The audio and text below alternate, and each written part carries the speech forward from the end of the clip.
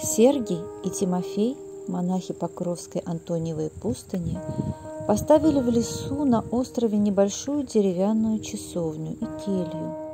Смиренные иноки принимали многих, и община умножалась.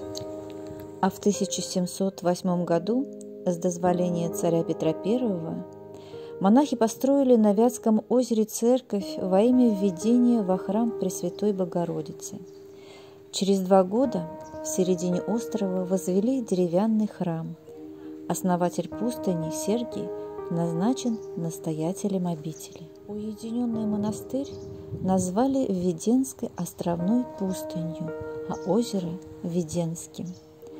Владевшие озером и окружающими его землями князья Голицыны пожертвовали озеро и остров в собственность монастыря. Возрождение обители началось в 1903 году.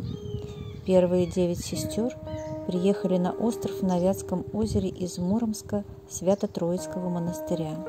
Почти все необходимое для богослужения сестры сделали своими руками, а в 1995 году обители присвоен статус женского монастыря, и Введенская пустынь обрела самостоятельность. Ее настоятельницей стала игуменя Февронья.